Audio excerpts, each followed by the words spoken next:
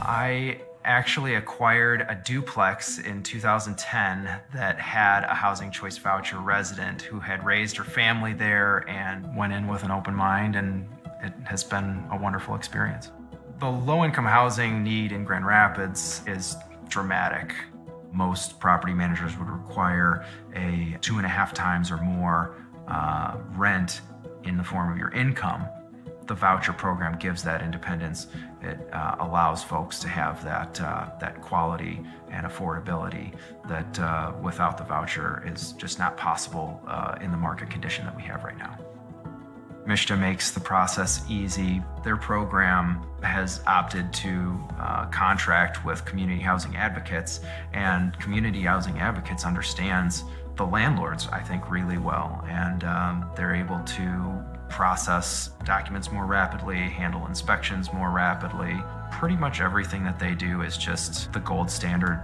I would say, by and large, housing voucher tenants are long-term. It's great for community, it's great for cost. These families are just like any of us. Many of them have been through some tough times or had a few bad turns, but there's a whole bunch out there that'll take great care of the properties, that are very respectful of the financial obligations and are exemplary tenants.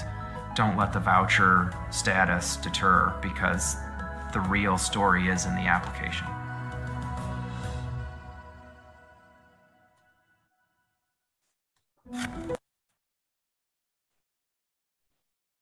Well, good day, everyone, and welcome to the Michigan State Housing Development Authority's Housing Choice Voucher Program for landlords. Yes, this is an engagement for and about landlords, and we are excited to be with you on today. My name is Van Adams, and I'm proud to be your moderator during what is promised to be an impactful event. You want to stick around for this event because we have the most up-to-date and relevant information for landlords and aspiring landlords. But this event, by the way, is closed captioned, and this broadcast is available through the Detroit Public Television's Facebook and YouTube page. So make sure you tell all of your friends that they can view us that way as well. The Michigan State Housing Development Authority is your state housing agency, affably called MSHDA, and its Housing Choice Voucher Program is leading the way in providing ways to attain affordable housing. So today, you'll hear firsthand from people like MSHDA's Chief Housing Solutions Officer and our Director of Rental Assistance, as well as our Manager of Policy for Housing Choice Voucher, and some of our special guests. Yes, we came ready for you tonight. This event is all about connecting the dots to assist our landlords in learning more about our Housing Choice Voucher Program. But not only that, our aim is to give you some tools and resources to help you become better landlords so you can provide valuable services to our communities. More importantly, this is an interactive event, which means there will be opportunities for us to hear directly from you. And as a matter of fact, you can feel free to pose a question by using the Q&A button at the bottom of your screen. Now, I want you to note that the Q&A button is a little different from the chat button. If you have a question, you want to use the Q&A button. But if you're looking for valuable links and information, then you'll see that in the chat room. All right? I'll be back later to make sure you understand that process. All right. Hey, you know what time it is? It's time to get started. So first up, let's bring to you one of our revered MSHDA leaders, and one that is a driving force behind housing and rental assistance. So please welcome now our Chief Housing Solutions Officer, Ms. Kelly Rose. Welcome, Kelly. Thank you, Van. I just want to welcome everybody today and to give you a big thanks for taking your time to learn more about the Housing Choice Voucher Program and some of the recent changes we've been making to the program to really try to recruit more new landlords. We know that the housing market is really tight out there and people are having a tough time finding rental units. And we have tenants that are ready and have housing choice vouchers that are looking for places to live. So we really hope that you'll take this information in today, learn how to contact our program and to become a housing choice voucher landlord. So thank you for joining us today, and I'll turn it back over to Van. Hey, thank you, Kelly. And we know that you will be around a little later on to answer some of those questions from our audience. Yes. In just a few moments, you'll want to hear more about the meat of our Housing Choice Voucher Program. Many of you know this program by the name of Section 8. Yes, the Housing Choice Voucher Program is the infamous Section 8 program as well. But before we go there, we want to engage our audience by asking you a question. Yeah, I think it's time to go to our first poll question. Now, poll question is an opportunity for you to get involved. As you can see on our screen, we have our first question. It reads, please select the option that best fits your background or organization. I'll repeat, please select the option that best fits your background or organization. Is it current Mr. Housing Choice Voucher, private landlord? Or are you a current Mr. Housing Choice Voucher, multifamily property owner? How about you are a current Mr. Housing Choice Voucher, property management company? Or you're not participating in Mr. Housing Choice Voucher Program currently. Maybe you are a faith-based organization, a realtor, a housing agent, or a horror service agency. If you are one of them, please click one of those choices.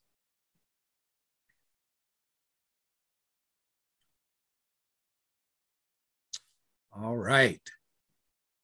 And the survey comes back. We have 42%. 42% is our highest survey amount here of not currently participating in Mr. Housing Choice Voucher Program. Wow. All right. We'll talk to that in just a few moments. All right, let's move ahead now. At this time, I'd like to bring forward someone that is a program manager for our Housing Choice Voucher Program. And here to tell us more is the Director of Rental Assistance and Homeless Solutions, my good friend, Miss Lisa Kimmis. Welcome, Lisa. Thank you, Van, very much. And good evening, everyone. And thank you once again for joining us to learn more about MSHDA's Housing Choice Voucher Program, or HCV program. You may hear us refer to it as throughout this presentation, and certainly the benefits it has to offer you as landlords. And based on that first poll question, we have representation from a variety of organizations with us this evening, which is great to see so that we can help get out the word. So next slide, please. So we have four main topics we wanted to discuss with you this evening. First is to provide you with a brief overview of MSHDA's HCV program, because we may operate it differently than other agencies within the state of Michigan. How do you become a landlord in MSHDA's Housing Choice Voucher Program? The benefits of participating in the program, and then a couple of incentive programs that we offer our MSHDA landlords. Next slide, please. So MSHDA is the largest public housing authority, or PHA, in the country, administering the HCV program on behalf of HUD. So we have an allocation of vouchers in all 83 counties, currently assisting about 28,000 families across the state with rental assistance. And while our coverage area or our jurisdiction is statewide, so we can help families in all 83 counties, there are other PHAs within Michigan that may operate the HCV program or other rental assistance programs, but their coverage area or jurisdiction is going to be smaller in nature, generally a city-ran program, county program, and in some instances, some PHAs may operate the program in multiple counties. But while we all report to HUD and we all receive our funding directly from HUD, our programs may vary from PHA to PHA as allowed under the federal regulations. So what we have done is we've dropped into the chat for you a couple of important items. The first is a link to MSHDA's HCV administrative plan that will provide you with more policy-specific information on how MSHDA administers the HCV program. And then we also place a link to MSHDA's HCV landlord page that will provide information regarding landlord guidelines, payment information is released to the HCV program, and then those 2 incentive programs that we're going to talk about in greater detail later in the presentation.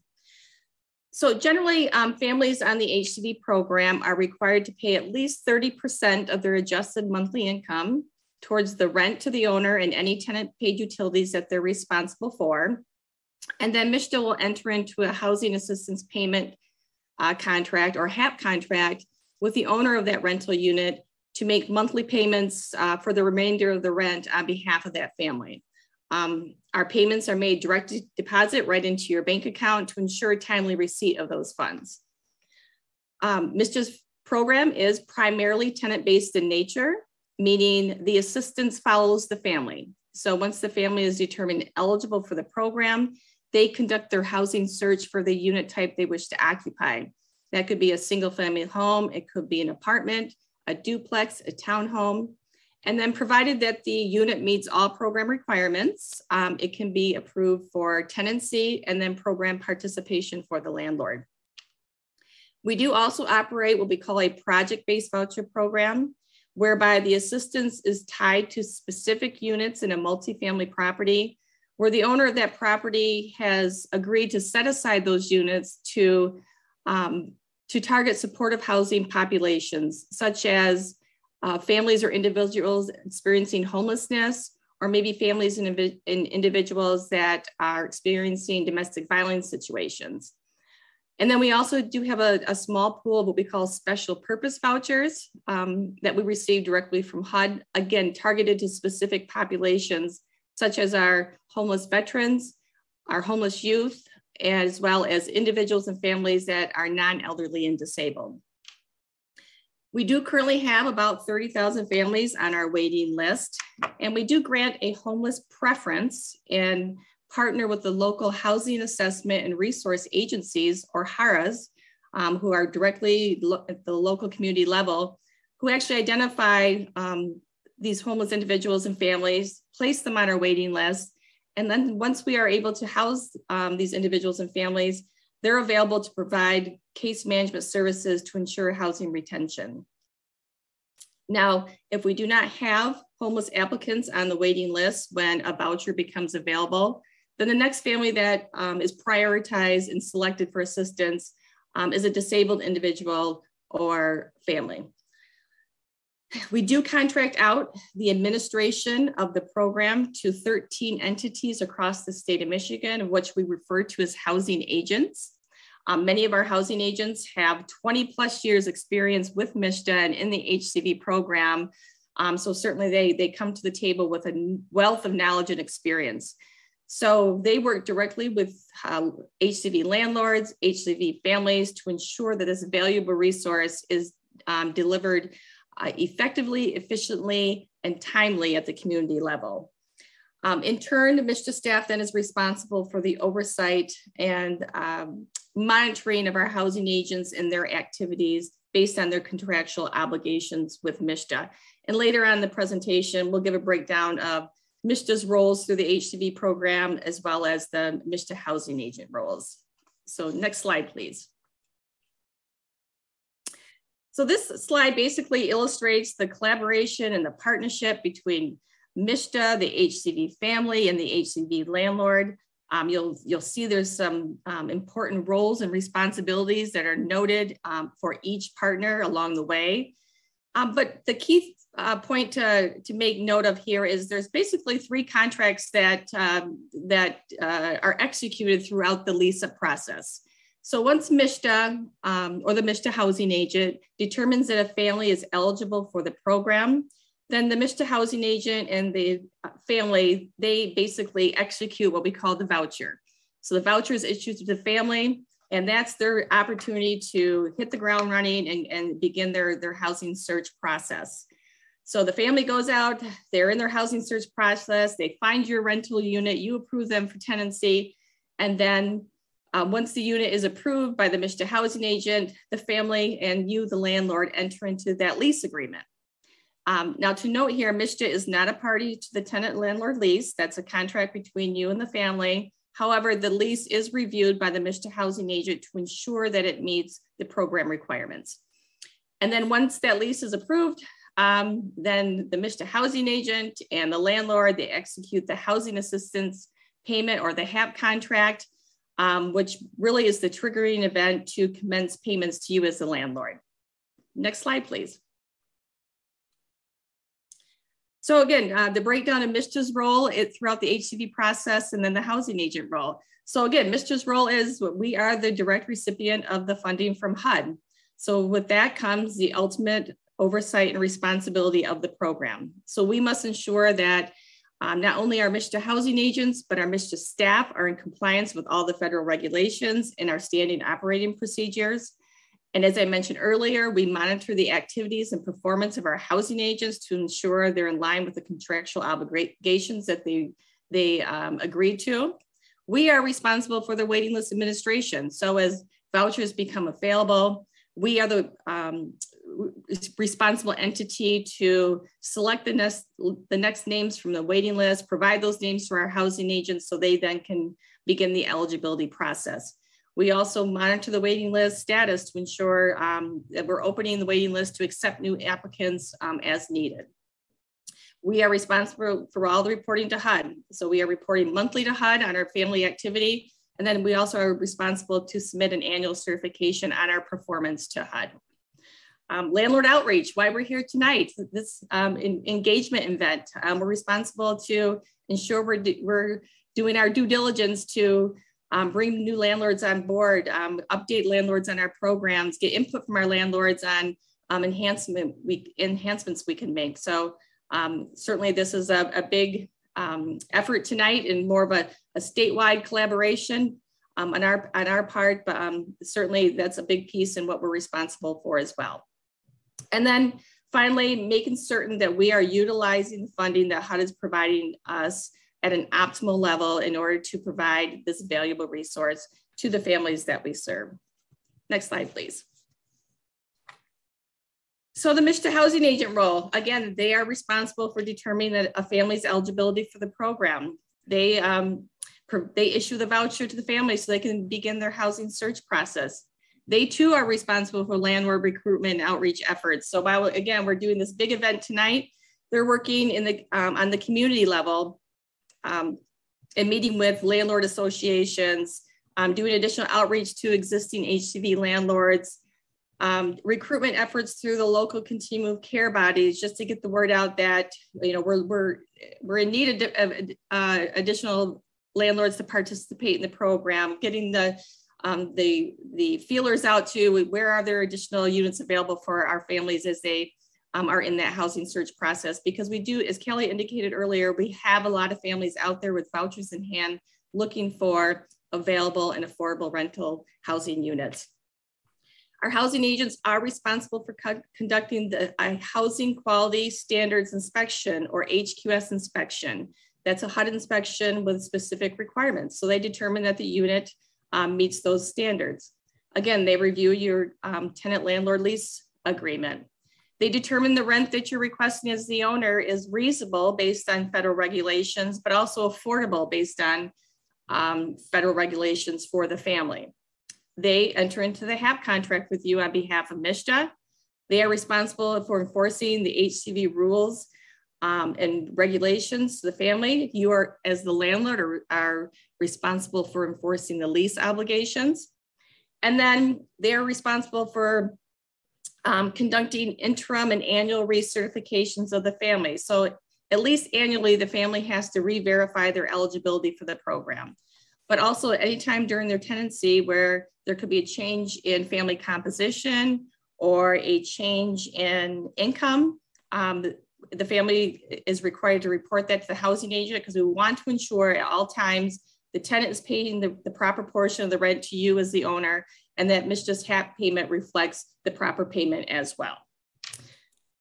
And so within the chat, we have placed a link to the MSHDA housing agent contact list that we have on our webpage. You can access that link and you can search for your housing agent for the counties in which your properties are located to ensure that you have that proper connectivity with our housing agents.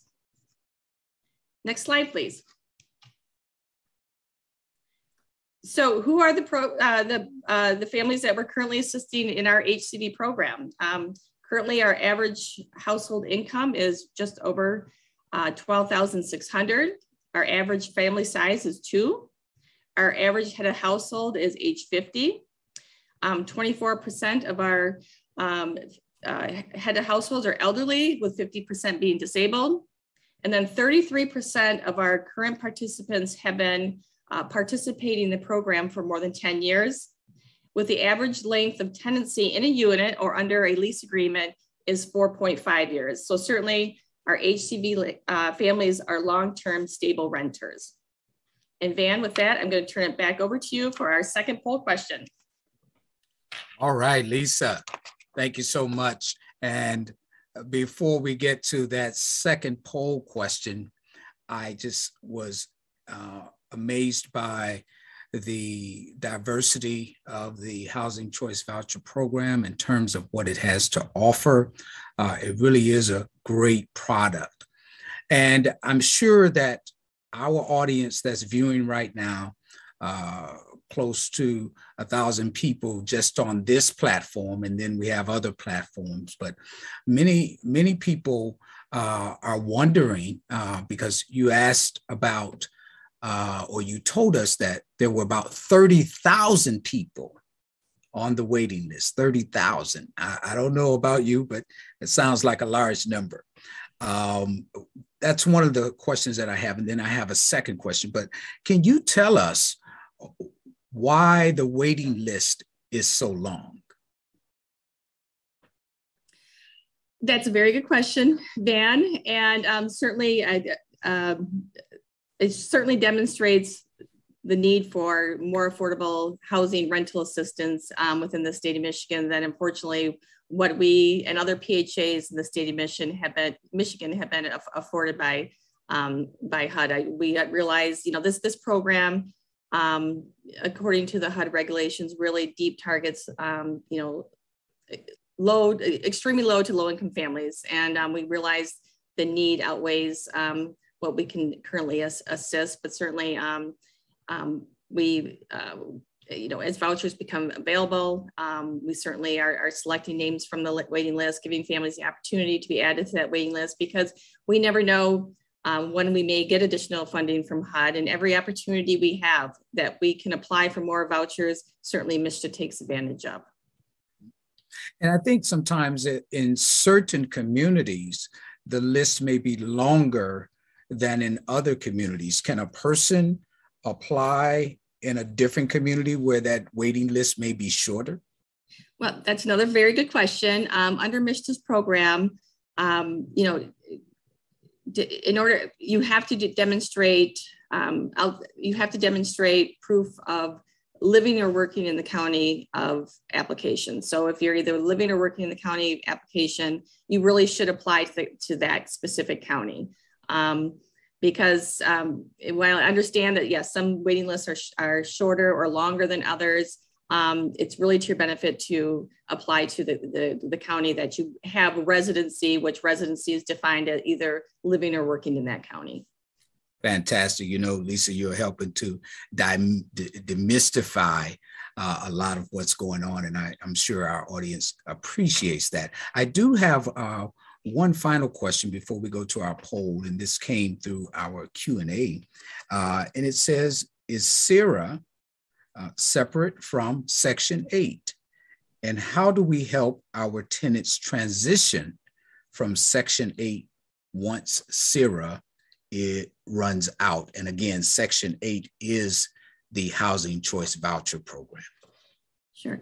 So the two programs are separate programs, although Housing Choice Voucher Program participants can and have accessed CERA funds for rental arrears and future arrears assistance. They are two separate programs. So if somebody is a recipient of CERA funds, but not on the voucher program, certainly they would be encouraged to apply to our waiting list as they are open. And later in the presentation, there will be a link to our waiting list page that provides information as to when our waiting lists are open. All right. Thank you so much, Lisa. I think it's time now to get to poll number 2. Let's put that on the screen. All right. Poll number 2 asks the question, what is your main barrier to participating in MSHDA's Housing Choice Voucher Program? Is it timeliness of MSHDA approval of the rental unit? How about Housing Choice Voucher paperwork and documentation? Or rent limitations? Or frequent unit turnover and tenant damages? Or how about not familiar with the process? All right, drum roll, please. Let's now see the results. And the results are in. And we have 40% that are saying they're just not familiar with the process. Well, I'm glad you told us that, because we're going to fix that by the time this program is over. All right. All right. With that, thank you for participating in our poll number 2. We have one final poll that's coming up soon, but we're going to turn it back over to our good friend, Lisa, who's going to take us further. Back to you, Lisa. Thank you again, Van. And just to follow up to that poll question, yes, I'm excited that those folks that are not familiar with the process are on the line with us to hear more about MSHDA's Housing Choice Voucher Program. But I did note that some of the other options that were selected that were high in the percentage as well was the rent limitations, as well as unit turnover and damages. So not to jump ahead to what Deidre has to share later in the presentation, but MSHDA has been actively looking at its policies and procedures and making enhancements to the program. We're allowed under the regulations to make this program, certainly more attractive and enticing to landlords. And one of the things that we have recently implemented is a 10% increase in our payment standard for the program. So basically the maximum rental limit, across the state of Michigan. So we have increased our payment standards by 10%. So that certainly boosts the rent potential for you as landlords out there. And then later in the presentation, Deidre is going to talk about a landlord incentive program as it relates to unit turnover and damages to the unit. So certainly I hope that will be beneficial for you as well. So with that, we'll go to the next slide, please. So how to become a MSHDA landlord? It really is as simple as marketing your property to our HCV participants. The first step would be, again, to get you connected with that MSHDA housing agent in the county where your units are located. Our housing agents maintain a comprehensive list of current HCV landlords that are participating in the program, as well as prospective landlords that are willing to make their units available to our families. And certainly they provide that list to our HCV families that are out there in that housing search process to really expedite the process from voucher issuance to lease up. Certainly that would not only benefit our families, but you as a property owner with vacant units. So certainly get connected to our MSHDA housing agents. We also encourage landlords to list their property for free on the affordablehousing.com registry. This registry is the nation's largest registry for affordable housing information. It's very intuitive. You're able to almost immediately connect with families that are out there searching for rental units similar to yours, or maybe also accessing the site and there's hits on the units that you have listed. So it's almost like a direct and immediate link to families that are out there searching for available units. And then certainly connect with your local realtor association. They also have tips they could share with you on marketing efforts and or the referrals for families to your units, or provide assistance with you conducting those marketing efforts. So with that, we've also placed in the chat for you the link to the affordablehousing.com registry, as well as a link to the Michigan Realtor Association page. Next slide, please. So how do you ultimately, as a landlord, participate in the program? So this is your process. This is really a key slide for all of you that indicated you're not participating in the program right now. So basically, the family presents themselves to you looking to rent your unit. So you screen that family for tenancy based on your established screening criteria that you have. If you approve them for tenancy in your unit, you complete what we call the request for tenancy approval form. This form provides detailed information regarding your rental unit, such as the unit type and structure, the number of bedrooms it has, the rent that you're requesting as the owner, the utilities that you may be responsible for paying, the utilities that the family will be responsible for paying. And then you take that request for tenancy approval and submit it to the MSHDA housing agent, along with proof of ownership of your property, as well as proof of paid taxes. And then the housing agent will take that information and process it. So that, again, they have to determine that the rent you're requesting is reasonable based on the regulations, but affordable to the family based on regulations. And then they immediately then schedule that inspection, that housing quality inspection of your rental unit. Once your unit passes the HQS inspection, the MSHDA housing agent will contact you and the family and give you the approval to enter into that lease agreement. So you and the family will sign that lease agreement. And then in turn, you'll provide a copy of that signed lease agreement to the MSHDA housing agent. And then that's the point when you and the housing agent get to enter into that HAP contract for payments to commence on behalf of the family. So again, it's the tenant's responsible for paying at least 30%, but no more than 40% of their income towards the rent. And then MSHDA issues you that monthly HAP payment for the remainder of the rent. So just a key point I want to make on this slide in particular is really having your unit ready for that HQS inspection. Certainly that is what really expedites the process, having that unit ready for the inspection. So we have placed into the chat, once again for you, a couple of items, a couple of links. One is a frequently asked document about HQS inspections, and then also a link to MSHDA's HQS manual that will provide you more detailed information on MSHDA's requirements for the housing quality standard inspection. So certainly access those resources, because that will ensure that your unit is ready for that unit inspection. And certainly that is what's going to expedite the process so that payments can begin quicker than later. So with that, Van, I am going to turn it back over to you.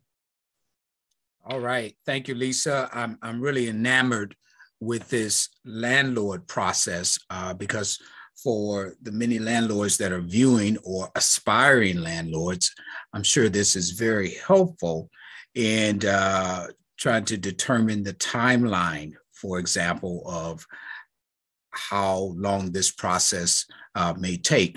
I know we've had some conversations before, but I'd love for you to share with our audience, in your estimation or guesstimation, how long would this process typically take? You know, I wish I could give like a great time frame, like start to finish. I certainly, the key point is that what I really want to bring home again on this slide is, you know, once landlord, once you are ready and you've approved that family for tenancy, the sooner you get that request for tenancy approval, proof of your paid taxes, proof of ownership of the property to the housing agent, that inspection can be conducted within days. And certainly if the best that you do to your ability to have the unit ready for the HQS inspection, that's what's going to move it along. So time frame, it's this part, it's hard to put like from start to finish or from you know X amount of days to X amount of days, but certainly the best that you can do as a landlord on your end to have a full package to the housing agent and ready for that inspection and have your unit ready for inspection. Because once that unit passes inspection, that's when the housing agent basically approves the move-in, which then commences the payments to you. So it's really important to have that complete package and that inspection ready, or that unit ready for inspection, I'm sorry. Have that complete package and that unit ready for inspection is the key, according to Lisa Kimmis. All right, thank you, Lisa. You know, I heard from your presentation some key points here. One was you can get your property listed for free. That's great because, you know, a lot of the landlords need to vet who's occupying their property, but you can list that property for free on affordablehousing.com, which is in our chat, as well as you have access to housing agents, and reaching out to realtors are also a key component. So thank you for sharing that with us, Lisa. Listen, folks, I want to let those folks know that if you are putting a question in our Q&A, that's where you want to put your question, in our Q&A section there, not the chat, but in the Q&A. And we will try our best to get to some of your questions, try to make them as precise and as brief as you can. Guess what, though? We're going to spend an extra 30 minutes after the conclusion of this program just answering as many of your questions as we possibly can. So these experts that are coming on today, they're going to stick around just for you. All right, let's keep the show moving here. And so now there's still much more to cover. Next up, to show us the money and to give us information about Landlord Incentives Program is the HCV Policy Manager. Her name is Miss Deidre Butterworth. Welcome, Deidre. Thank you, Van. Also, thank you, Lisa, for that really great overview of the program and the steps for a landlord.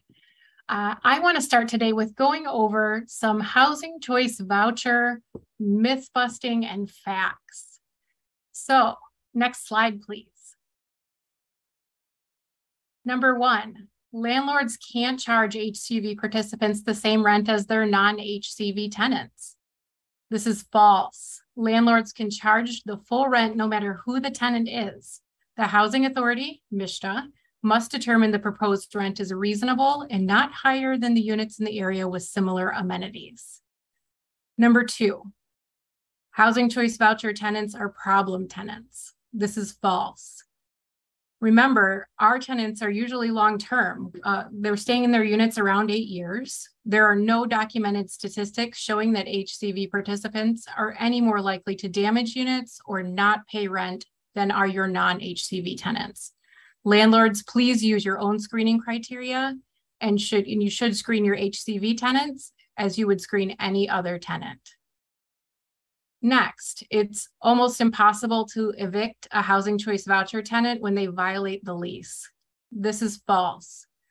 Your HCV tenants are bound by the terms of their rental agreement and are subject to eviction just as any of your non-HCV tenants. And lastly, if you accept one housing choice voucher tenant, then all your units must be rented to HCV tenants. This is also false. Renting to one HCV tenant does not further obligate you to rent to other HCV tenants.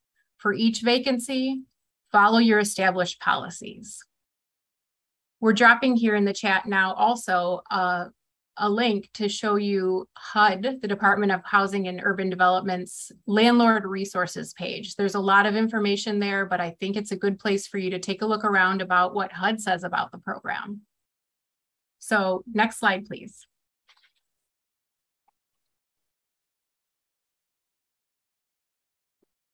Lisa has talked a little bit about the benefits for housing choice voucher landlords, but I wanted to pinpoint a few things. We provide another opportunity for you to find tenants.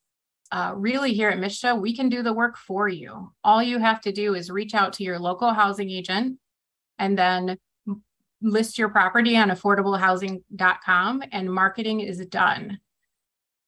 We also send the subsidy payment directly to you every single month without fail by direct deposit. We have a partner portal where you can access online your payment history for each tenant anytime you need to. You may request annual reasonable rent increases.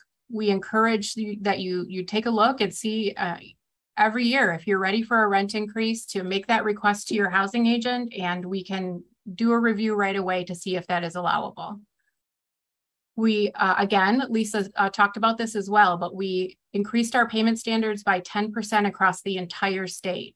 If you reach out to your local housing agent, they can give you the exact numbers for each bedroom unit size in your county. And lastly, I wanted to talk about how important it is that you get to help extremely low income individuals, elderly, disabled, veteran households, and families with children by giving affordable housing in your communities. I'm going to turn it back to Van now. All right, Deidre, I love that facts and myth busting activity. That was great. And I think we are ready for our third and final poll. All right, let's go to that third and final poll and see what question we have. The question is, what policies or procedures would you recommend, we're talking about you out there in the audience, to increase landlord participation? Would it be streamline landlord housing choice voucher paperwork? Or how about better communication with the Housing Quality Standards Unit requirements? Or mitigation efforts with tenant lease violations? Or increases in owner rent potential? And finally, better understanding of housing choice voucher tenant and landlord obligations. Why don't you take a moment and choose one of those answers as we take our final poll for today.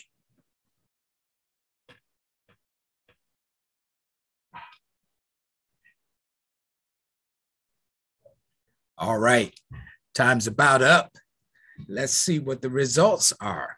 And the results are in, and the highest mark is 26% for this poll. And it says mitigation efforts with tenant lease violations. Mitigation efforts with tenant lease violation, and close behind at 24% is better understanding of housing choice voucher tenant. All right, so Deidre, turn it back over to you. You could tell us what some of this poll questions, what is this all about? So thanks everyone for doing the polls. This last poll is, I think we got the right person. I'm the policy manager here for the Housing Choice Voucher Program, and your thoughts on this are really important to us. So the polls are, we're collecting that information, and we are taking a good look at what you said and making sure that we respond. The one that was interesting is the mitigation efforts for violations.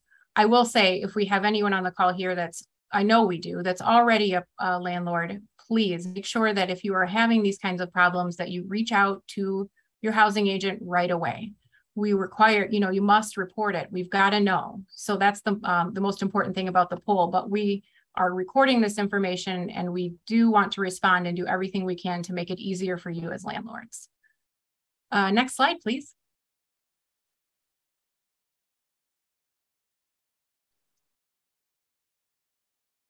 So I get to do the best part. We have a few landlord incentive programs happening here at MSHDA. Number one is that MSHDA is offering a $600 move-in incentive fee to landlords from June 1st, 2022 through the end of this year, December 31st, 2022. This is for every single new move-in that happens in this time frame. You get $600. It's yours, no strings attached. And then next, we continue to make available damage claim payments to landlords due to damages caused by program participants upon vacating the unit. The maximum amount you can get is $3,000, but up to the amount of your damages. The availability for this funding is for move-out dates through the end of the year, but MSHDA does anticipate extending this program beyond 2022. We're dropping into the chat now a link to MSHDA's website that can give you more information about both of these programs. Next slide. So the last thing we have here is we do have four items that are going into the chat. I see in the Q&A, there's some questions about other programs. The first one is the COVID Emergency Rental Assistance website. And then next is the Michigan Homeowner Assistance Fund. Also, the links to our Housing Assessment and Resource Agency. This is the local agency in your area that can assist people who are experiencing difficulties, especially those who are experiencing homelessness and looking for housing. And then the last one is a link to MSHDA's Housing Choice Voucher waiting list page. I know there were some questions there about that, so please take a look at those links if those are where your questions are. Thank you. We have some other people who are coming on next to give some other presentations, but Lisa and I will be back soon to do Q&A for 30 whole minutes. Back to you, Van. Thank you so much, Deidre.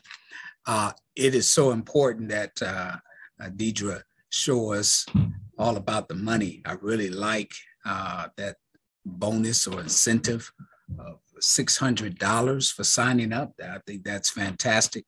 And we certainly want everybody to know that there's money attached to the Housing Choice Voucher Program. And I think one of the key elements here that cannot go unnoticed is the fact that this is probably some of the most reliable money that you can get, because you can depend on the state of Michigan Housing Choice Vouchers Program. It will drop every month. I've talked to this staff without end, and they have assured me that when people sign up and they do what they're supposed to do, their money will drop every month. Is that correct, Deidre? That is correct. All right, very Always good. Comes. Yes. All right, folks, let's move on. As Deidre mentioned, we have some of our special guests that are here to talk directly to you. And our first special guest is one of our valued partners. MSHDA has a lot of valued partners because it takes a lot of folks to serve the people of Michigan. But first up is DTE Energy, and they're going to talk to you about some important resources. Please welcome from DTE Energy, Miss Lovey Wilson. Welcome, Lovey. Thank you, Van. I appreciate you having me today. Today, I'm going to be discussing some of our energy assistant programs. And first, let me start. My name is Lovey Wilson. I am a senior customer service analyst with DTE Energy. We actually support in the area that I come from, our low income and our low income customers and seniors. So today I'm going to be going over a couple of slides just to familiarize everyone with our energy assistance, relief, and payment plans. Next slide, please. All All right. So the first slide is in regards to the Michigan Department of Health and Human Service State Emergency Relief. We refer to it as the SER. This SER is offered all year round to household incomes at or below 150% of the federal poverty level. This is what we will refer our customers to receive to seek emergency assistance in the event that they've received a shutoff notice, or if they're just behind on their statements or in their bills. You can complete an SER via the website or contact one of our agents that we have available that will assist in completing the application. This is to assist with paying towards your past due bill. And again, customers that are either have a disconnect notice, or even if you're on a shutoff protection plan, you can apply for an SER. It is a one-time payment up to $4,000 per household. And that includes more than just utilities. In the event that you do need the assistance when you, and you have a shutoff notice, once you apply for an SER, state emergency relief, it will grant you a 30-day hold to protect you from being shut off. And again, you can apply for this via the My Bridges SER website, and you can type that in on your mobile device or your computer, and it will allow you to apply for an SER. Next slide, please.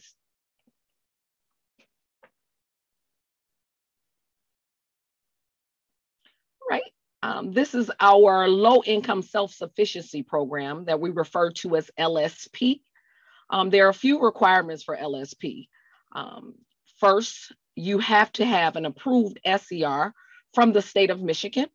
Once you have that approved SER, we're able to refer you over to our partnering agencies.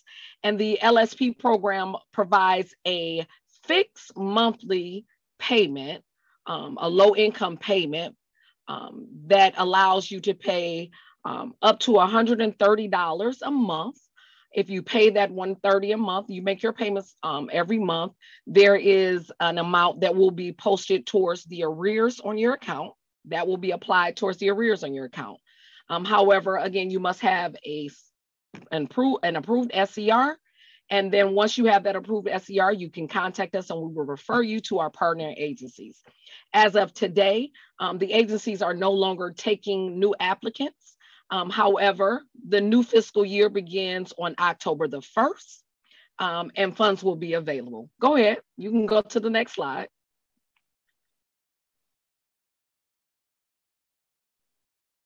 All right, our low-income payment plan, the benefits of that, again, is an affordable fixed monthly payment. It is based on your income and energy usage.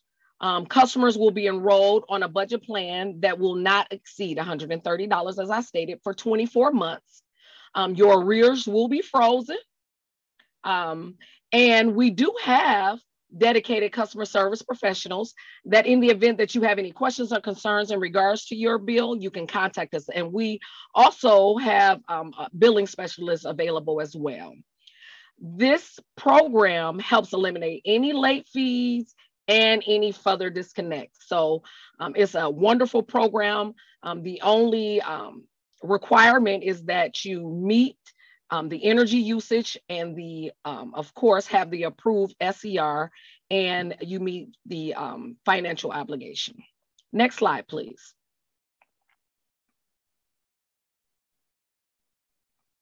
All right, home heating credit.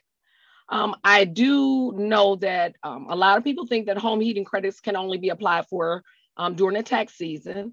However, we have received additional funding, and because of the additional funding, you all can still apply, or you can refer people to apply for their home heating credit up until September 30th, 2022. This is available to customers at or below 110% of the federal poverty level. And you can contact United Way or the Accounting Aid Society. They can assist with completing the home heating credit if you don't have an actual tax preparer. And again, you can apply for this home heating credit that allows you to apply this amount that is given to you from the state on your gas bill for your gas usage. Again, you can contact United Way or the Accounting Aid Society to assist with applying for the home heating credit. And this is going to be for the 2021 tax year. And of course, every year you can apply, but you must apply for the 2021 year by September the 30th. Next slide, please.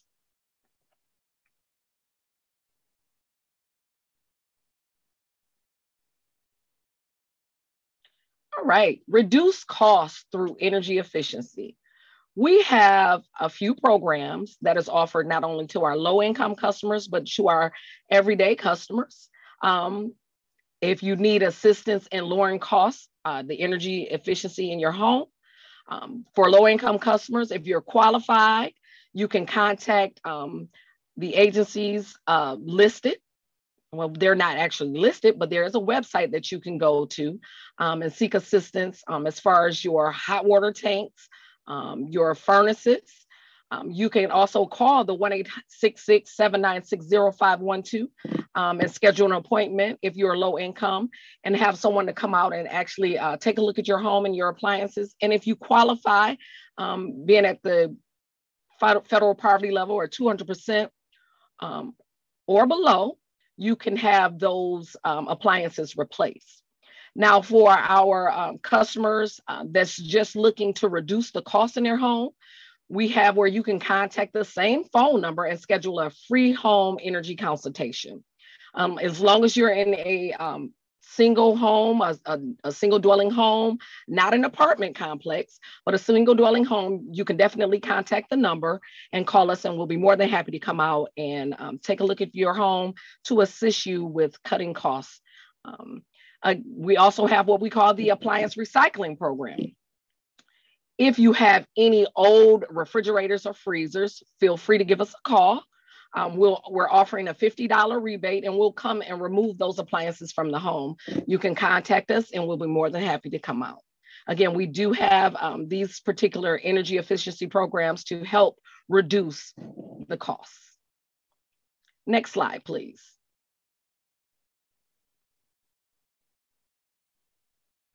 All right, we have two fast ways to get help. You can contact us 24/7 in the event you have any gas leaks, any emergencies such as power lines, down power lines, power outages. Our representatives are available 24/7. However, in the event that you want to contact us in regards to your billing, we are available Monday through Friday, 8 to 6 p.m. and on Saturdays from 8 to 2. The number is listed 1-800-477-4747. And you can also tell us about your situation. And if you need any assistance, our representatives are available to assist. Now, if you're in the have critical needs such as food and childcare, you can definitely contact 211. That is the United Way. They have a wealth of knowledge that is available.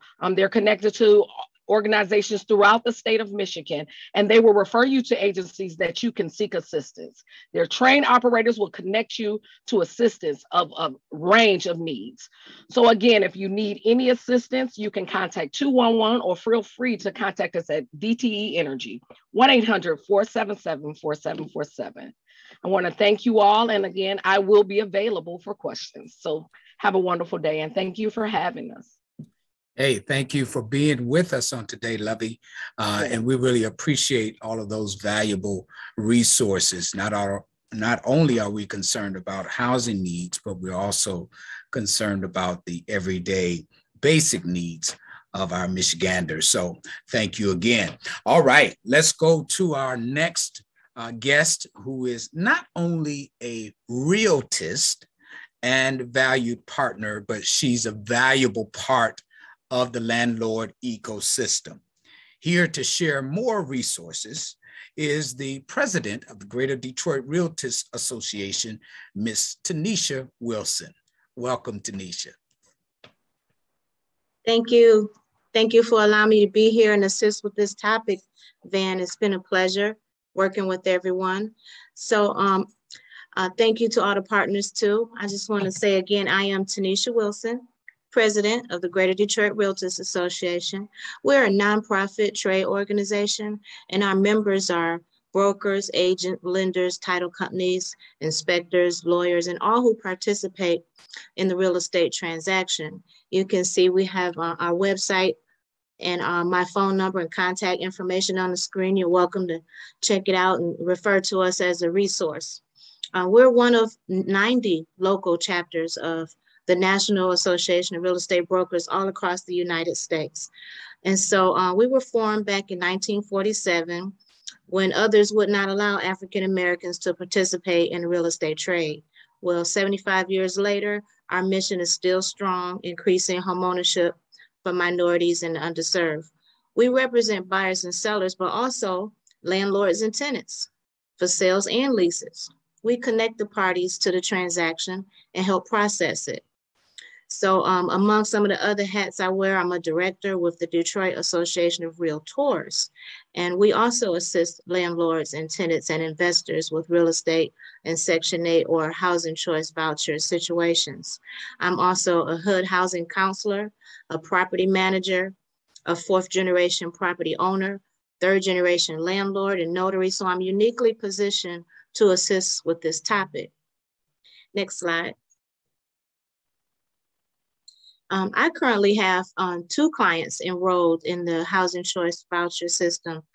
Miss Dorothy, she's been with us about 4 years, and Miss Angela's been with me for 5 years, and we haven't had any problems.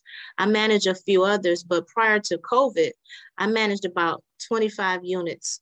And so when COVID came, I got rid of most of them, but I wanted to keep the Section 8, and of course, those that were friends or family. And so it's been a pleasure to have direct deposit and not have to go out and pick up rent. The direct deposit is awesome for the subsidized portion. And then the tenant can bring either a money order or Zelle for the other amount. So, you know, who is a landlord? Landlords get bad raps. You know, sometimes they're seen as Ebenezer Scrooge in A Christmas Carol or Henry Potter in A Wonderful Life, you know, as a cold-hearted, villainous, capitalist, greedy slumlord or antagonistic. But it can be an investor, a corporation, but they're real human beings and may not, or they may not have chosen to be a landlord. Some situations will have someone a landlord by default. Perhaps their property is unmarketable or they're underwater. It could be a probate estate. It could be a title issue, something that was inherited, or something that is owned by some squabbling siblings who can't agree what to do with it. So sometimes landlords are parents who purchased a property for their college student. And, you know, if you go up to Lansing, buy something, rent it out to your student, but then after they graduate, you might keep it or sell it for a profit or bequeath it to a descendant, leaving a legacy of generational wealth. So it could be individual or business. Not all landlords are corporations or greedy property management companies. So, you know, my mom inherited 5 properties at the age of 31, and she didn't even drive. So the moment I turned 16, I got my driver's license. She instructed me to go pick up the rents. And I've been involved in rent and real estate in every manner since I can remember. So I want you to know that our organization is a valuable resource. We are concierge for real estate transactions, including leases. And I can testify that I have not had any problems with any Section 8 tenants. They're just like regular other tenants. So you have my contact information. I'll put it in the chat. Make sure you can reach me. But I just want you to know this Housing Choice program, the Housing Choice Voucher is a good program. So thank you for allowing me to be here. And back to you, Van. Thank you, Tanisha.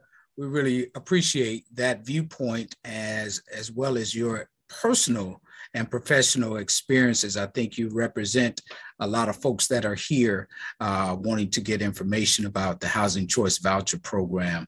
So thank you very much for joining us on today. Our final special guest is also a valued partner and someone that you will want to make sure you get his contact information, because his organization is a fighter and advocate for landlords. Please welcome now to tell us more is Mr. Brian Westron of the Michigan Association of Realtors. Welcome, Brian. Thank you so much, Van. I really appreciate you all having me on this program. It's a wonderful partnership. Michigan Realtors, as some of you may know, for the Realtors on the call, we're a trade association with north of 35,000 members, and we have about 41 local associations throughout the state. And really our goal, and obviously you see the slide up here, is to be a resource for our members, but also a resource for the public. So when we talk about education, we're not just talking about agency law. We're also talking about what are your rights as a tenant. We also partner with the Rental Property Owners Association on a variety of different issues. But really, other than advocacy, legal affairs and getting involved on behalf of private property rights oriented issues is really one of the key core missions of the Michigan Realtors. One of the things that I really wanted to talk about, as we talk about the Housing Choice Voucher program, is the market is changing. And as you all know, in the last 2 years, we've had a market that you couldn't list a property and sell it fast enough. It was just moving so quickly. But obviously we've had inventory issues for a number of years, and the interest rates, now that they are heading north in the 4 and 5% range, housing choice and housing availability has never been more important. So you might think that, realtors typically deal with people buying and selling, their forever home. But the reality is that many of our members also work as property managers, also work to help people, save for the future, which is why we're so proud of some of the programs that we've partnered with MSHDA on, but also the recent passage of the Michigan First-Time Homebuyer Savings Account, which is a tax-free savings vehicle that allows people to sort of chart their course for homeownership in the future. So if those types of things are of interest to you, I do encourage you to reach out to me by email or by phone, and we can talk further about them. But one of the things advocacy-wise is identifying those issues that not only benefit the realtor member, the property owner, but also those aspects that foster a healthy business climate in the state, because typically a healthy business climate in the state also equates to jobs and a quality of life that is higher than typically understood. So next slide, please. So some of the areas that we've really been advocating for over the last 2 years, obviously everyone experienced COVID, and one of the things that a trade organization like ours and others was able to do was to turn up the volume on those pieces that are important to the public. Obviously, the SARA funds and the availability of that assistance was really a key component during COVID for landlords and tenants alike. And without, I think, the collective voice of many of the advocates, a lot of the people who benefited from those programs were really not going to get that information, because it's very complex, and the processes can sometimes be daunting. And without the proper shepherding, a lot of people kind of turn away from those situations, or just end up giving up because they're kind of banging their head against the wall. So that's a big part of what we've been really advocating for over the last 2 years, is making sure that people understand the programs that are out there. One of the key issues that we are working on right now as it relates to rental property is making sure that landlords have the full composite of their private property rights when they look at things like, do they want to be long-term rental? Do they want to be occasionally short-term rental? We want to make sure that rental freedom is out there for landlords, but also that the members of the public have different avenues of choice. So while that doesn't necessarily wed itself to the housing choice piece of this program, that's certainly something that we're working on, and we want to work on different avenues that local governments and the property owner public can work together to not only incentivize new development, but also create an environment where there is choice. The other things that we've worked on in the past, no one wants to talk about bed bugs, but bed bug infestation legislation, we worked on that in the past. We've worked with the Rental Property Owners Association on the frequency and detail of rental inspections. to make sure that there is uniformity there and that it is beneficial to not only the person who's going to be occupying a tenancy, but also the landlord, to make sure that it's not punitive. So we've tried to really balance as a partner in the community. But one of the key takeaways that I hope everybody on this call recognizes is that these partnerships between public, private, and trade associations alike, they're so important for people to really kind of wrap their heads around and wrap their arms around as well, because while they may seem complex at first, and I think obviously that is that's evidenced in some of the poll question results, a lot of people didn't understand the program, or they may have had a stigmatization to the program. But the reality of it is the more people know, the more people engage, the more valuable these programs are. So view the Michigan Realtors as a resource, view the Michigan Realtors as somebody that you can reach out to and get answers, or at least pointed in the right direction. So we're happy to be a partner. And with that, Van, I'll send it back to you, and obviously happy to answer any questions in the future. Hey, thank you, Brian. It is so important that we have advocacy people that our landlords can go to for assistance. And so thank you for that valuable information. Well, folks, as you can see, we have various ways on the screen here that you can get connected to the staff here for our Housing Choice Voucher Program, as well as our special guest. In just a few moments, we're going to get started with our special bonus Q&A, where we take some of your questions. And I tell you, we have a lot of questions on today, and we'll try and get to as many of them as we possibly can. As we get ready to go into that portion of our program, we do want to thank our Housing Choice Voucher and Rental Assistance leaders, Ms. Kelly Rose, Lisa Kimmis, and Deidre Butterworth. We really appreciate their leadership and for being a part of this valuable program on today. We also want to thank our special partners, DTE Energy, Detroit Public Television TV, Greater Detroit Realtors Association, and the Michigan Association of Realtors.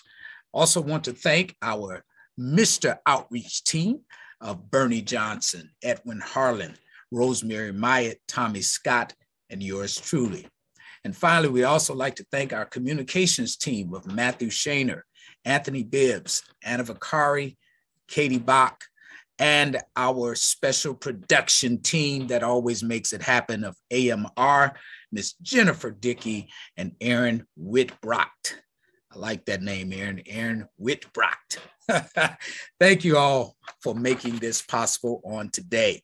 All right, I think we're going to go ahead and get started now with some of our questions. We won't wait for a countdown because we have so many questions that have already come through.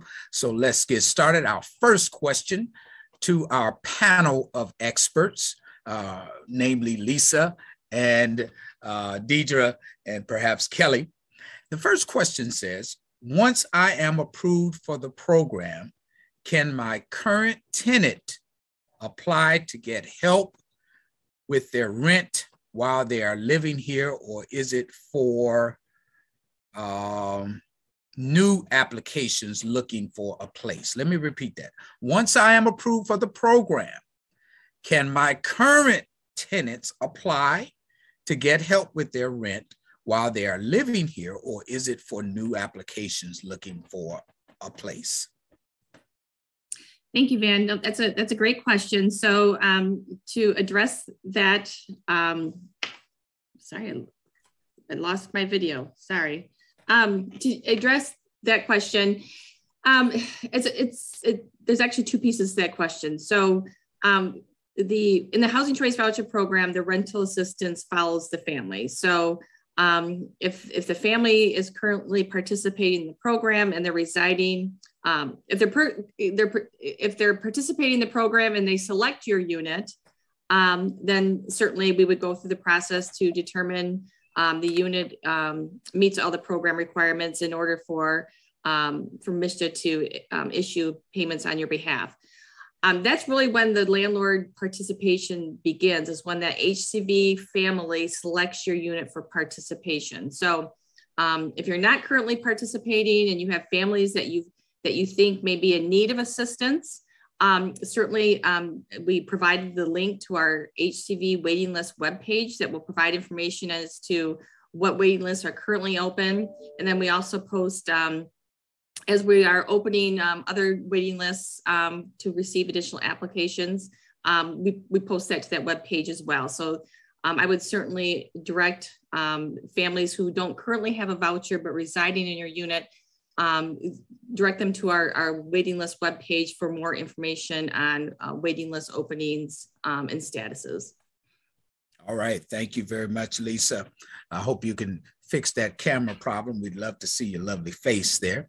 Our next question: can a voucher holder move their voucher from one agency to another within the same area? That being said, Grand Rapids Housing Commission or Kent Community Services to MSHDA. So I apologize again because I'm having difficulty with my video, but so MSHDA has statewide jurisdiction, which means we can assist families in any county within the state of Michigan. So if a family, let's say from the Grand Rapids Housing Commission, wishes to move outside of the Grand Rapids Housing Commission's jurisdiction, then yes, certainly they can request, to what we call port into MSHDA's jurisdiction. But generally, when with MSHDA being the statewide PHA and where we can operate in any county, there's also local PHAs that can operate within that city or county level. So we don't like to, take on. We don't want to. How do you want to say this? We don't like to take families from them, so to speak. If they can serve them in their jurisdiction, then they should. But certainly if they move outside of that PHA's jurisdiction, absolutely, we can facilitate that portability process and assume them into our program. All right, thank you very much. Let's go to our next question. This question comes from Ms. Sawyer. She says, hello, thank you for this platform. Can we rent to a family member who has a voucher? So one of the regulations as it relates to the relationship between the owner of the rental unit and the actual HCV family is HUD prohibits HCV families to rent units that are owned by prohibited relatives, which would be the mother of the HCV family, of the family, the father, a grandfather, a grandmother, sister, brother, stepfamily, or in-laws. So in general, it's prohibited to rent from a relative as defined by HUD regulations and MSHDA policy. However, if it's necessary as a reasonable accommodation for an individual or family with disabilities, then it is allowable under the regulation. Thank you, Lisa. Let's go to our next question. This question comes from Ms. Summers. She says, I'm purchasing a Section 8 home from a previous property manager. How do I go about getting payments remitted to me? Another very good question. If this is a MSHDA family in this unit that you're purchasing and under a MSHDA housing assistance payment contract with the previous owner, the first person or entity to reach out to, it would be that MSHDA housing agent, because the MSHDA housing agent would work with the current landlord, the current owner of that rental property, and then you as the prospective buyer to ensure that the proper documentation is completed in order for you as the new owner to basically what we call assume that HAP contract. for that family. So the first step is for the current landlord to, as well as yourself, is to reach out to the MSHDA housing agents. So they can facilitate that process so that the change in ownership can take place in our system, so payments then can commence to the new owner of the property. All right, very good. And I believe there's a link in the chat area where they can locate the housing agents in their community. Correct. All right. As a matter of fact, this next question from Roy is along those lines. Is there a web page with all of the helpful links on it? How can people get to those links after this program, I guess is the question. Sure. Deidre, do you want to address that question? Sure. Thanks, Lisa. We provided many links here in the chat today, but also if you click on MSHDA's website, so you go to michigan.gov/MSHDA, MSHDA, and scroll down, there's a bright yellow box that says Housing Choice Vouchers. If you click on that box, it will take you to our Housing Choice Voucher page, and there is a landlord page within there. These links are available on that website and can give you lots of other information that we maybe haven't gotten to today. Thank you, Deidre. And I see once again in our chat, the information is there to link to MSHDA, which will have these links available for you. Let's get to our next question now. And I think this one will be directed to you, Deidre. It says, why doesn't MSHDA make the tenant more accountable for damage? Why are they allowed to go house to house damaging them? Not all, but I've had several that do. So there's two things here. The first point is making sure when you have a MSHDA Housing Choice Voucher participant that when these things are happening, that you're reaching out to the housing agent right away. Make sure you're documenting the damages and providing that information to your housing agent so that we can take appropriate action. We don't like to hear that this is what's happening. So also a reminder, if it does happen, please also reach out to your housing agent because we are reimbursing you for those damages up to $3,000. The links are again in the chat for that. And we do want to help and just make sure that you're staying in contact and documenting what's happening. Great, great. And I thought I heard you say that there's some money for damages up to $3,000. So that's a good thing. All right, let's go to our next question. This one comes from David. He says, I'm working with several clients who have vouchers, but I'm having a difficult time finding the housing. Is there an available listing of houses that are available for my clients? The MLS does not contain those properties. What do you say to that? So this is Lisa again. Certainly, I would refer that wherever these properties are located, wherever counties they're located in, reach out to our MSHDA housing agents because they have resources available for rental units that may be available within their counties. It could be with private landlords or multifamily properties where we have residents in those units. Again, market the proper or utilize the affordablehousing.com registry. We provided it as a resource for our landlords early in the presentation, but that's also a registry we commonly encourage our families to utilize as well, because it gives them the opportunity to search for housing throughout the state of Michigan, to utilize their voucher in. So I would certainly, again, connect with the MSHDA housing agent in the counties where these folks are searching, as well as that affordablehousing.com registry. All right, you heard it, folks. Our next question comes from Gina. She wants to know, what happens if the tenant doesn't pay their portion? Is the normal eviction process allowed according to the lease agreement? It is, and something that Deidre touched briefly on earlier in her myth busting session. So yes, you as the owner or of the rental unit, you certainly are required to enforce the lease obligations onto the family.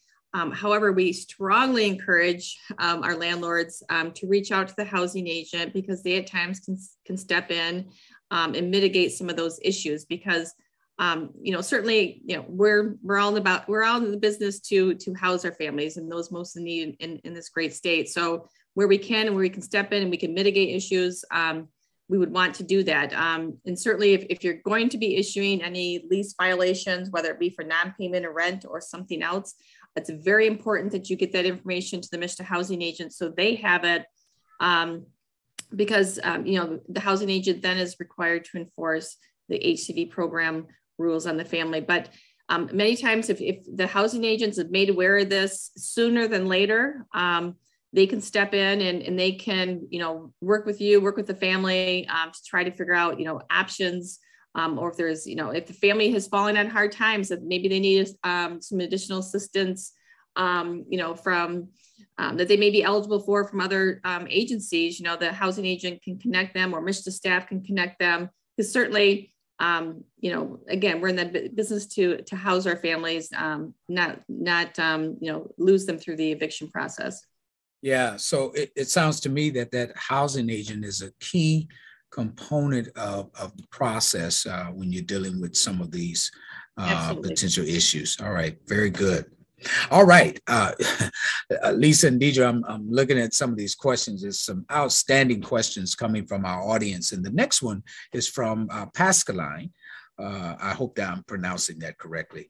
It says, if your property is already inspected and registered with the city, is that different from HCV's inspection? Will it have to be inspected again?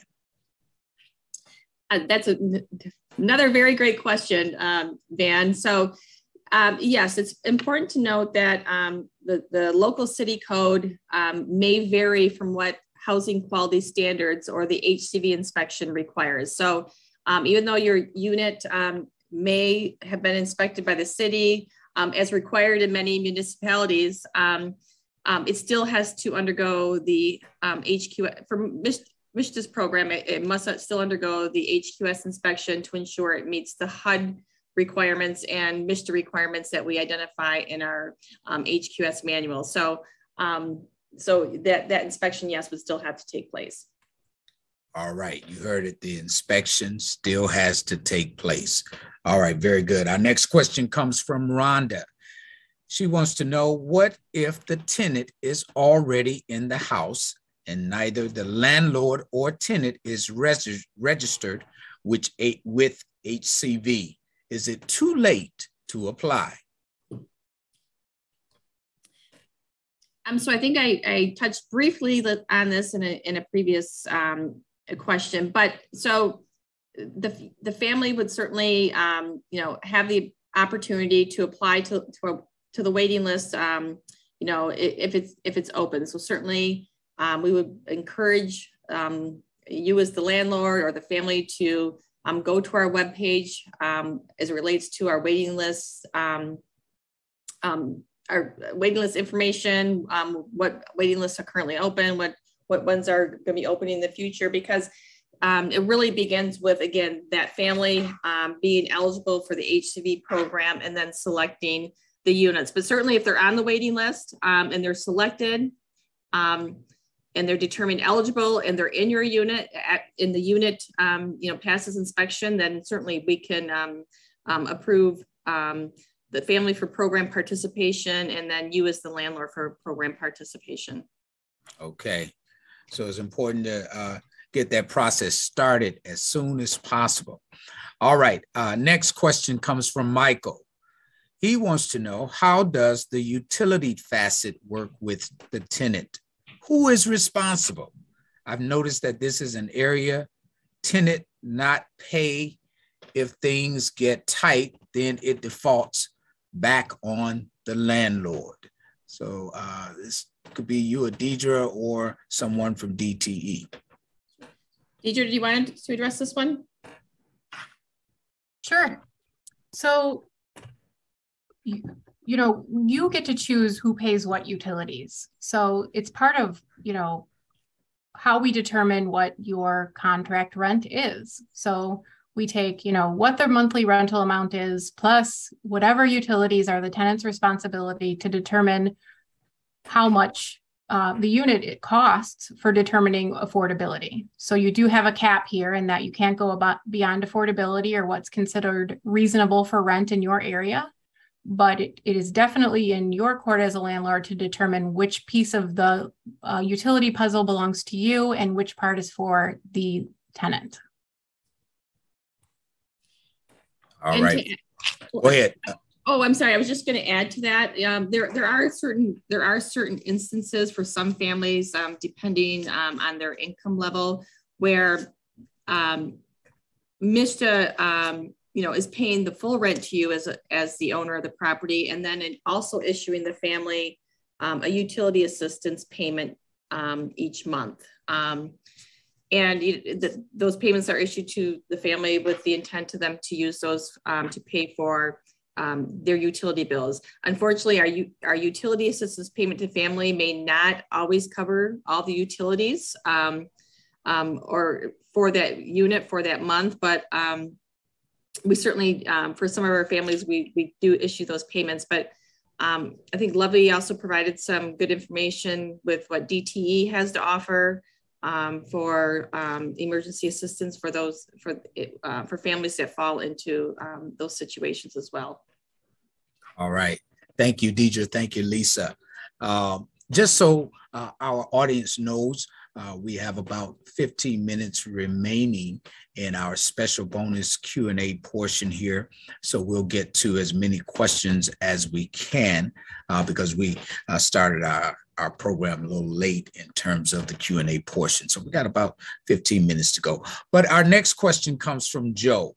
It says the CERA program does not supply the landlord with a confirmation email like they do the tenant. So we rely on the tenant to notify us of the amount and approval of the CERA application. Why are we not CC'd or included in this? Can you talk to a little bit about the CERA process? I see Kelly jumping in there. Kelly, can you answer that question? Sure.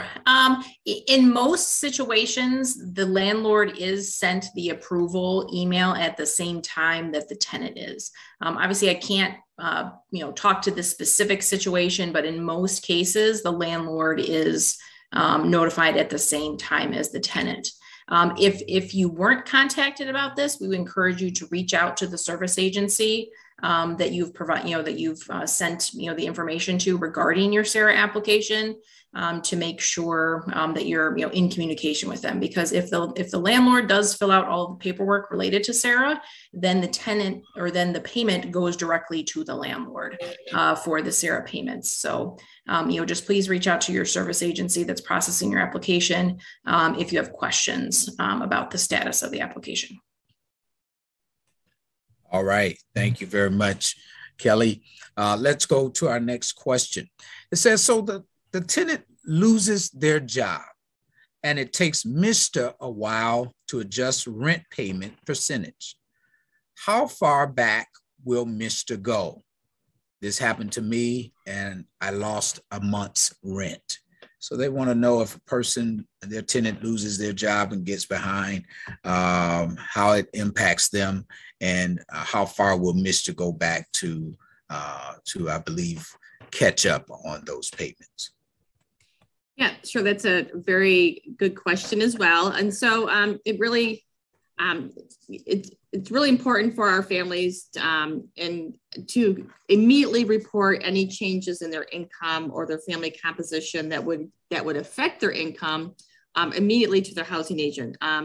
If they report immediately to the housing agent, then generally the change to the case can occur the first of the month following, reporting of that change. So as to not, put the family in a, behind the eight ball, so to speak, as it relates to their portion of the rent, and then certainly the landlord as well. So it's really key for our families to ensure they're quickly and properly reporting the income, because certainly at times, the families are delayed in reporting that for whatever reason.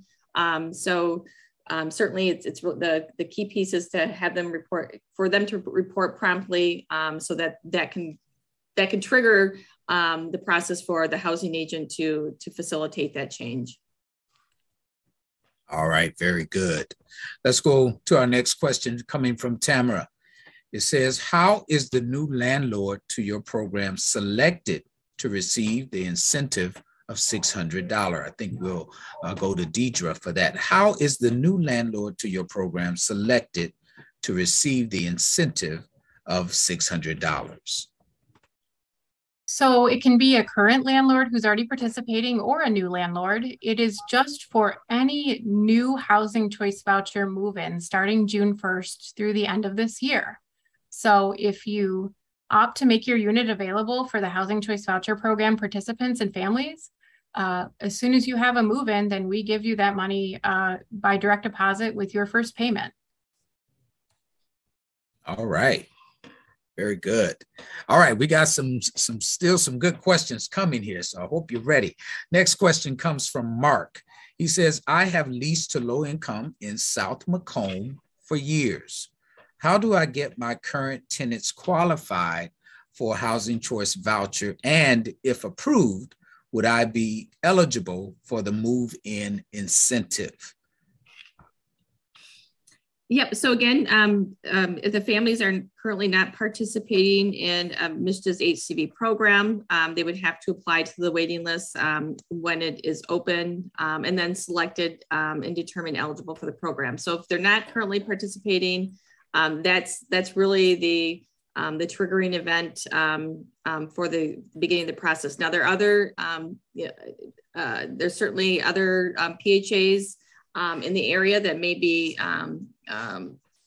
accepting applications at this time. Right now in Macomb County, if the waiting list is closed, but certainly, as I would again, refer them to our waiting list page, because we do open our waiting list frequently throughout the year to accept new applications. So again, just have them continue to look at our waiting list page for openings in their area.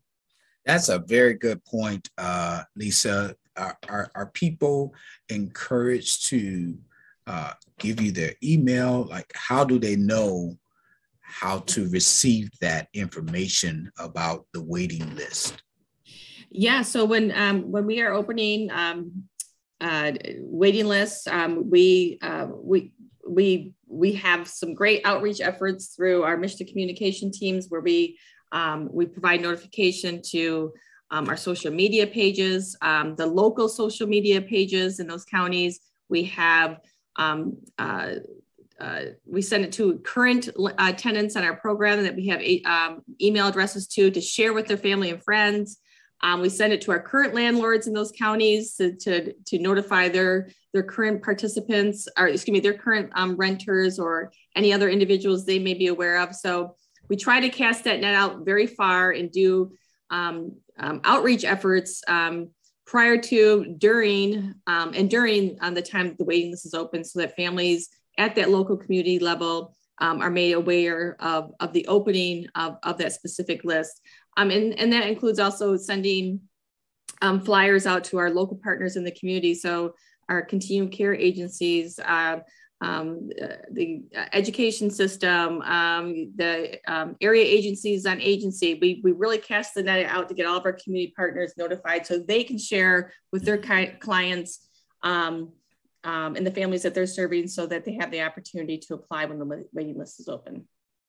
All right, very good. All right, let's go to our next question. This is a question from Roger. He says, I have a duplex that rents for $1,200 per side. Both units are currently occupied and both are struggling to make rent. I would like to help my current tenants stay in my units. Is this program good for us? Well, again, I'd have to say, if they're not current HCV participants, they, for the HCV program, they'd have to apply and be selected for the HCV program for us to start assistance in that manner. But I see Kelly has jumped on. I think she has more information to share for other opportunities as well. Yes, thanks, Lisa. So we would encourage you to pass along the COVID emergency rental assistance information to your tenants. So the SARA program can help get tenants caught back up on their rent.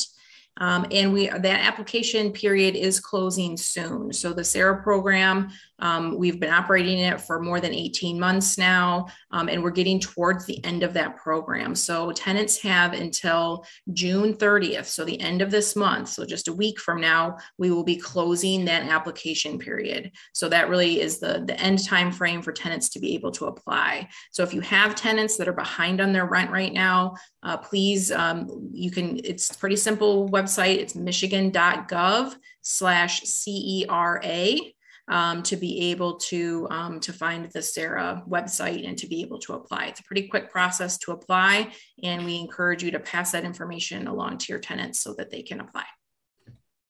All right, very good. This next question comes from Yan.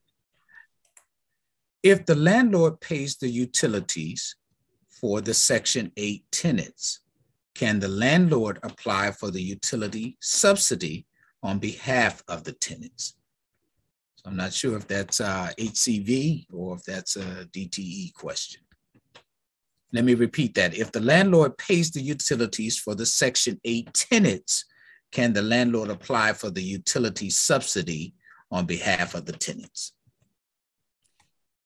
So this is Lisa again. So as it relates to the HCV program, if the landlord is going to include all the utilities in the rent that they're requesting, so i.e. the landlord's paying all the utilities, then from on the MSHDA side of things, the voucher side of things, the landlord could not qualify for utility assistance for that purpose. So if the landlord's stating they're going to pay the utilities, then they're responsible for the utilities under the lease agreement. And certainly, that could be reflective in the rent that they're requesting for that unit, since they are paying, the entire utility amount for that unit. But I don't know if Lovey has more to answer on the DT end of things, if the owner would be eligible for any of their programs.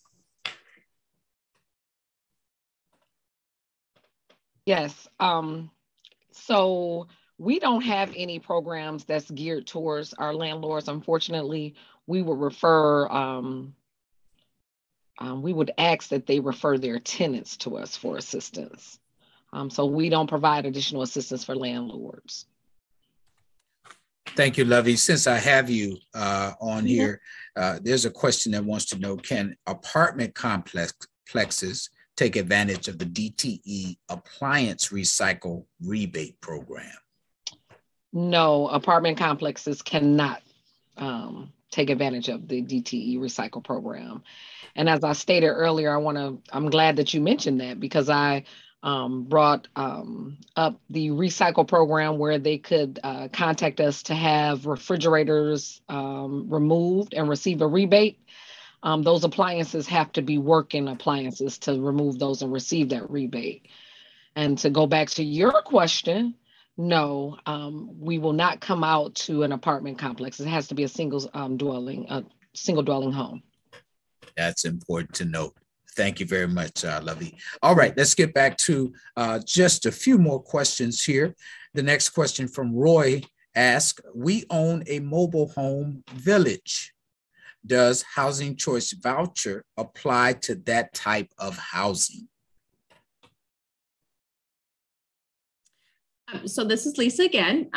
Yes, it can. Generally, when we look at that unit type and structure, what we say is, if the mobile home lot rent, and then the rent for the unit for the lot rent, in addition to the rent itself, if it's all combined into one rent, then we will approve it for tenancy. So you'd have to combine the lot rent into the rent that you're requesting for the unit itself. It's all combined into one contract rent, so to speak. Then yes, we it is a unit type that we can approve for the voucher program. All right, very good. Next question from Megan. Wants to know, can the up to $3,000 in funds available for damages be used to cover utility bills that the tenant has left behind? So that is one thing that the damage claim incentive program does not cover. It specifically covers damages to the unit above wear and tear, of which the security deposit does not cover. Now, certainly, if there's damages to the unit as a result of a tenant not paying utilities, I think we've had instances where maybe there was a pipe that burst and caused damages, then it's certainly an eligible request, but the damage claim itself, that incentive program does not pay for the utilities that are unpaid by the family. All right, thank you very much. This next question comes from Rhonda. She asks, the landlord is part of HCV and the tenant is part of HCV. Does the tenant have to be matched to a landlord, or can they choose their own living quarters and HCV initiates their portion of the payments to the landlord? Let me repeat that. The landlord is part of the HCV program and the tenant is part of HCV. Does the tenant have to be matched to a landlord, or can they choose their own living quarters and HCV initiates their portion of the payments to the landlord? Yeah, that's a great question. It's the Housing Choice Voucher Program. So our families have the choice of conducting their unit search and selecting the unit that they wish to occupy, which again can be a single family home, an apartment, a duplex, and a townhome. And then again, provided that your unit meets the requirements, then we're able to approve it for tenancy. So we don't necessarily pair up tenants. The tenant does not necessarily have to be paired up with the landlord. They do their housing search, but certainly you as a landlord with available rental properties, we provide your resources and contact information to our families as they're conducting their search.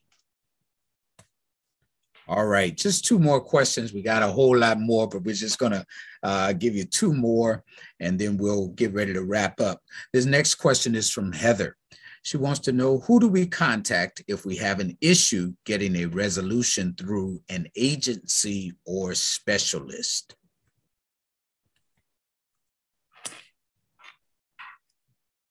So if I understand the question, I believe if you're a current landlord or tenant and with the MSHDA program, and if you are having issues or concerns with the MSHDA housing agent that's administering the case, then certainly you can reach out to myself and to Deidre so that we can intervene and work with you as well as the housing agent for a resolution.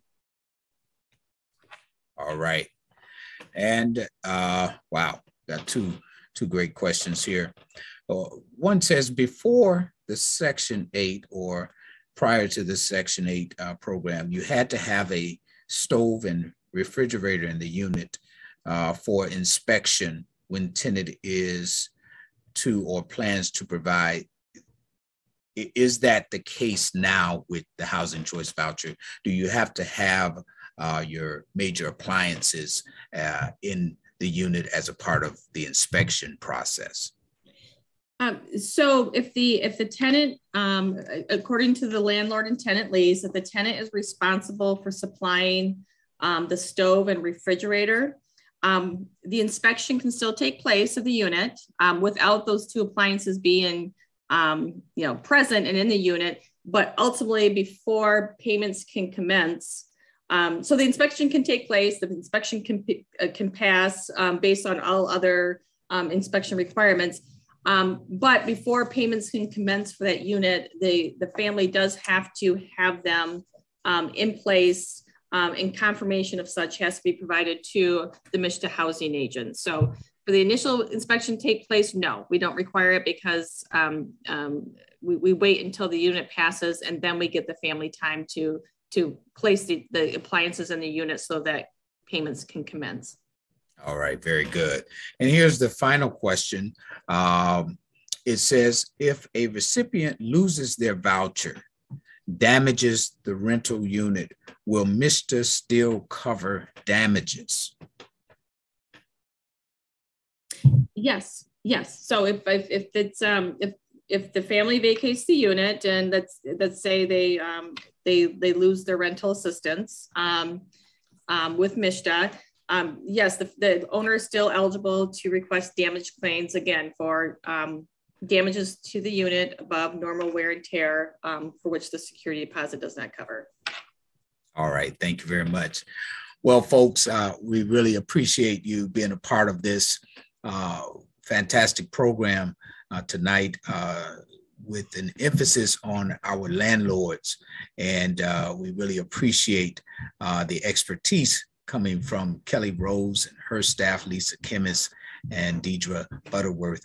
We want to also thank all of our special guests for joining us on tonight.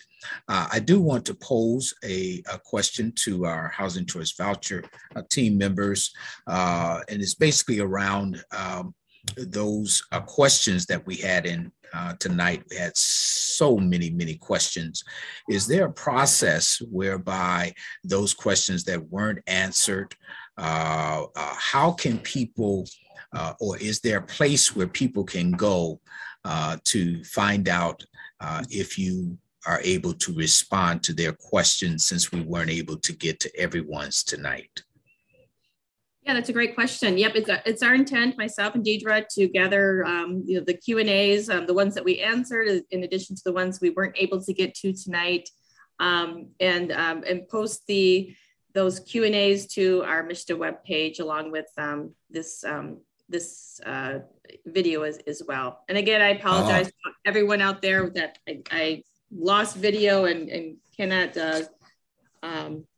connect that way, but certainly, yep, we plan to address those Q&As that we could not get to tonight and post those to our webpage. All right, so you can go to MSHDA's webpage and they're going to personally go through the questions that we weren't able to answer during our special Q&A period here.